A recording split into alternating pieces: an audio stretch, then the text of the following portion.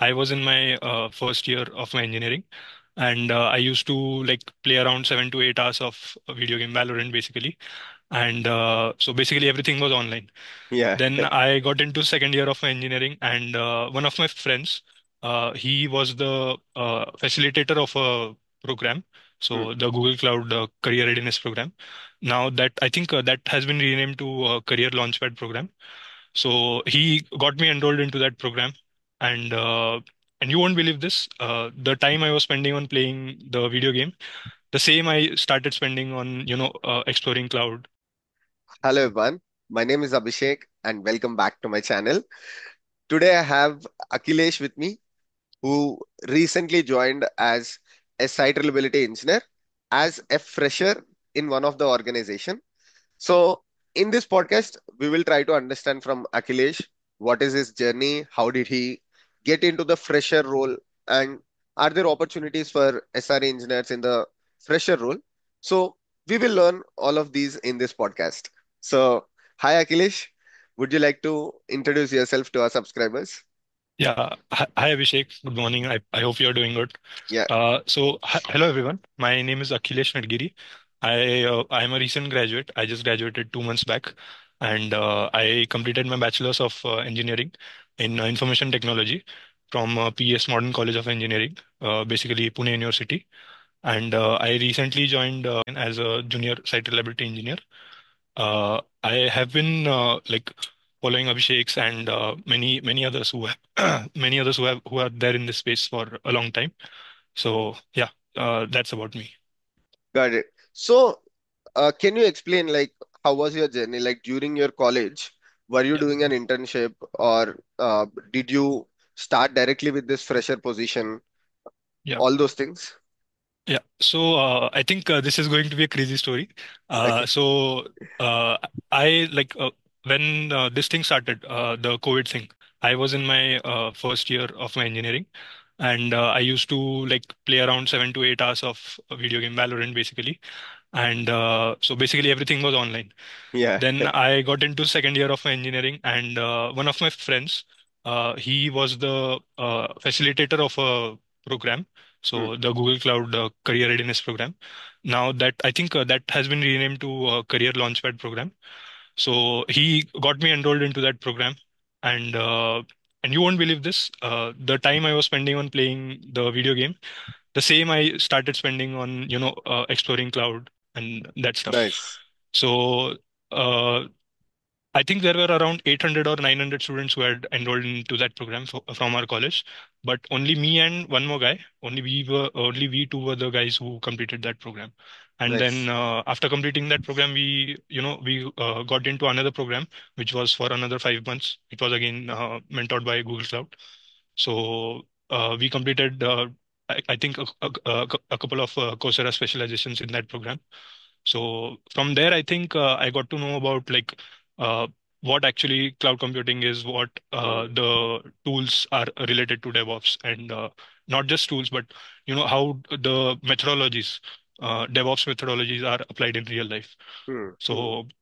So from I think second year I have been focusing on cloud and DevOps. Then even in third year I like got to get my hands dirty on all those tools. Like I followed many of the I would say hands-on projects. Then I also got familiar with medium blocks where the steps would be given, Yeah. and Yeah. we just have to repeat those. Then I think in my seventh semester, that is fourth year, I got an internship opportunity with a startup which is based in Pune. So Okay.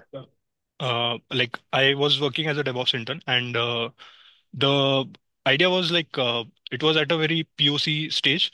So we were working on building a monitoring tool, which Hmm. was like we used Docker Compose, we used Elk Stack, we used Kafka in that.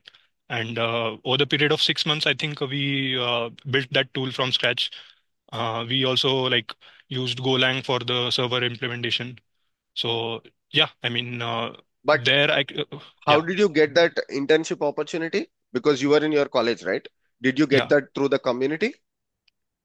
No. So the thing was that for our final year project, we wanted some kind of sponsorship or mentorship from someone who is in this industry. Hmm. So our idea was very clear that we want to build a monitoring tool. So we pitched our idea to multiple people. Okay. So one of them they liked our idea and they offered us a 6 months like Internship. mentorship kind of internship program. Okay. And that I think I started in September 2023, and this was until March of 2023. Hmm. And then I joined here where I'm working right now. I joined on 10th of September. Got it. And Yeah, this opportunity that you got, okay, yeah, you did an internship and then you went back to your college. I think yeah. almost 1 year, you went back to the college, right? After your, No, actually, uh, it was just 2 months left for my okay, graduation when I completed. Yeah, okay. So you went back to the college for some time. And yeah. how did you get this full-time opportunity? Yeah, so this I think I don't remember when I had applied to this position. Okay. So you know that like we used to apply 100 to 200 Yes. organizations at a time. But Yes. I remember that I had applied on LinkedIn, and within I would say within a few days I managed to get here. Got it. So Yeah, were you applying to a lot of companies when you yeah, came back to your college? Okay. yeah, And how was the response? Like you have a very good resume, right? You had internship yeah, and yeah, right. you were also doing some projects. So Yeah. was there good response that is coming back or how was it?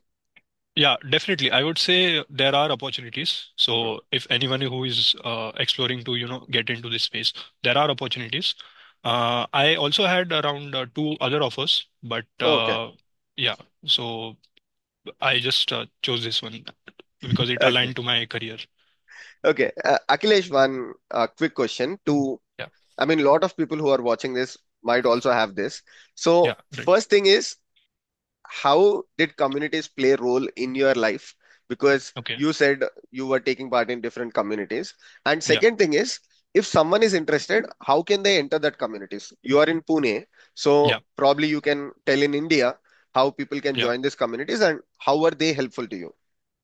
Yeah. So I think in Pune there are a lot of students and Hmm. there are a lot of student communities. So Hmm. you have AWS community, you have Google Cloud community, you have I think there is also a Docker community in Pune happening. Hmm. So I would suggest at least uh, these communities have once in a month events or once in a week events. Hmm. So anyways they are on Saturdays and Sundays. So people can they can at least attend these events and they can get to know about what people are actually doing, Hmm. right? So on week and anyways they are on weekends, so Hmm. you can have 3 to 4 hours of some good mentorship, and you can also have some good food in those sessions. Yeah. So yeah, I think they do play a good role. So yeah. Like how to get started if someone wants to enroll to a Yeah. community, what is the Yeah. process? No, I think it's pretty basic. You just head to Meetup, and there's an app, so you can Hmm. search for events which are happening around you, and whichever technology aligns your goal. Hmm. So you can just attend those meetups. You can, if there is some organizer who is at a very good level, so you can network with them. You can ask about like how they got into this space. So yeah, Nice. Yeah, I also keep saying like wherever you are in whichever part of the world, there are these communities that are, very active. So just right, join those communities. You will also get that physical interaction. Like exactly, you can meet with maybe X person who is working as SRE in some company, and you right, can just have a chat with them, understand right, how their setup is, what are the challenges that they face. So right, you will get a great exposure. right. And Akhilesh, going back to your interview preparation or the Yeah. projects, Yeah. so what kind of projects did you enjoy doing, and what are the projects that you have on your resume? Uh, I think most of my projects are based on AWS. Okay. Uh, so I've used tools like AWS, EKS, Hmm. ECS, and Terraform. And for the CI/CD part, I've explored tools like Jenkins, GitHub Actions. I also Hmm. have good experience on GitLab CI. Nice. So, and for containerization, of course, Docker. Then I also had one of my projects in which I had implemented the web server automation using Ansible. Hmm. So I think there are a lot of project ideas which, of course, you have given and many other Yeah. people have given. So yeah, these are Like, some of the projects. can you tell me the Kubernetes project? Like, what kind of project do you have on your resume? I think I followed that the Merge Stack DevOpsified project which Ah, you okay. and Aman had Yeah. posted. Okay. So I Okay. just made some tweaks in that, and Uh, you know, so that is I think one mega project which yeah. I wouldn't suggest it to beginners, but of course if you have some 6 months or uh, Yeah. 1 year of Yeah. It's a like quite experience, complex one where yeah, very complex, the right? DevOpsify 2 project, because you Yeah, have end-to-end things like yeah, right from right, the domain to definitely, all the things that is exactly, required. yeah, Typically, how exactly, companies work. Yeah. right. Okay. So yeah, And see, one question that usually freshers have is to what extent they need to learn things. Okay. yeah, Usually I get questions from people, Abhishek, how much Kubernetes knowledge is required? Should I learn right, everything that is on your channel? Where to stop? right, So what is right, your take on this? Like, where does a fresher has to start? And right. to what extent do they have to learn? Yeah. So I think when I got into DevOps, I understood one thing that Hmm. if you spend certain amount of time in DevOps, you will realize that you know nothing, right? Yeah, So I think it differs from person to person, but yeah. personally, I believe that your fundamentals should be strong. Okay. Firstly, Hmm. then pick any tool or pick any technology. You can explore the documentation of that, Hmm. and yeah. So I think from the fresher's perspective, at Hmm. least intermediate level of knowledge would be what I believe would be Hmm. sufficient. So yeah, So you are saying that each and every concept that you learn, at least yeah, go with the intermediate knowledge and then move to the next yeah, one. exactly. And of course, hands-on is very important. Hmm. So just knowing all the terms and like the main words is not enough. Yeah, Like you need to get your hands dirty on these tools, and definitely. yeah, right, Do as many projects as possible, right? exactly, exactly. And I think as a fresher, you would get enough time. I hope. Yeah, yeah, So if you and spend that time on cloud, yeah, go ahead. yeah. So you can have like only 2 or 3 projects on your resume, but Hmm. I would still highly suggest that you build at a on your personal level at least 20 to 25 projects which are related to your domain. So you Hmm. know those 2 projects they can be only the as you have that end-to-end DevOps thing. Hmm. So those projects can be on your resume, but uh, you need to have other projects as well. Yeah, that is basically for your understanding, right? It Yeah, can be like exactly. whenever you are learning shell scripting, do 1, 2 projects on shell scripting. When you are Right, right. learning Jenkins, build some CI/CD pipeline on Jenkins, which is a project Yeah, for you, right? yeah, exactly, exactly. Got it. And like, can you explain the roadmap? In your case, as a Yeah, fresher, what yeah. roadmap did you follow? Right from where did you start learning DevOps and what are the Okay. things that you have learned at a high Yeah. level? Yeah. So as I said, I started with Google Cloud, Hmm. and so I got to know many of the services, and I also got to know about Kubernetes thing. Hmm. So from there, I started exploring cloud. But then I realized that AWS, it is used in most of the organizations. Hmm. So I need to also have AWS on my resume. So I started picking, like, you just need to pick one service. Hmm. You have to go through the documentation and then explore it on AWS. And then once you do that, you can just skip to the next one. So I used to do this. Then for the DevOps thing, I think the main tools would be Docker, Kubernetes, Ansible, Terraform. And for the CI/CD part, uh, people criticize Jenkins a lot because it is, one of the legacy tools. But I would Hmm. still suggest to anyone who is getting into this to Hmm. start with Jenkins and then maybe move to GitHub Actions, GitLab C, I think, as I did. Yes. And for IAC thing, Terraform is like the most widely used tool. Hmm. So this would be my suggestion.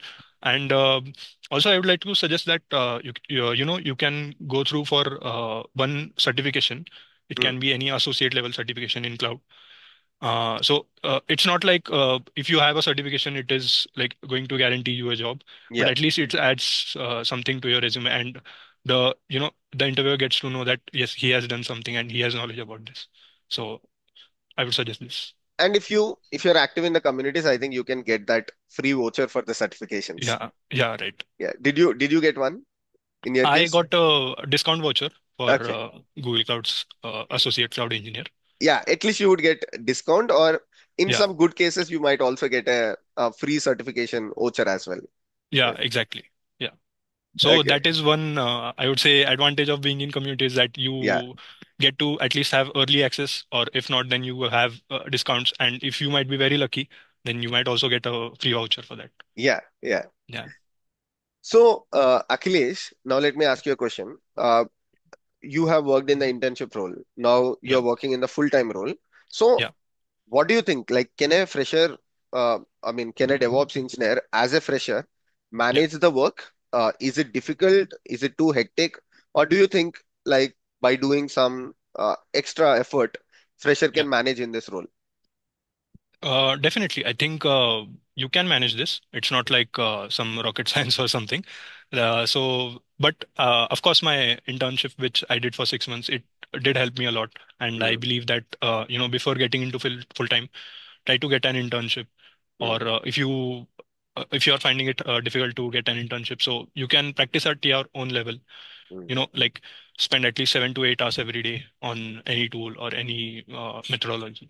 So it's not that difficult, I would say, but there will be challenges. And I believe that if there are no challenges, then like it's of no use. Like, from 7 to 8 hours working on sorry, not working, 7 to 8 hours spending time on gaming to seven Yeah, to eight hours working on that yeah, Google Cloud. How did you right, feel? I mean, first year you were completely into gaming, second year you right, started into this cloud yeah, computing. So, how did you right. feel that? So I couldn't believe myself that I could actually do this. But at the end of my first year, I realized that I have like wasted 1 year, and like I need to do something. So that was my point where one any person would like change his life.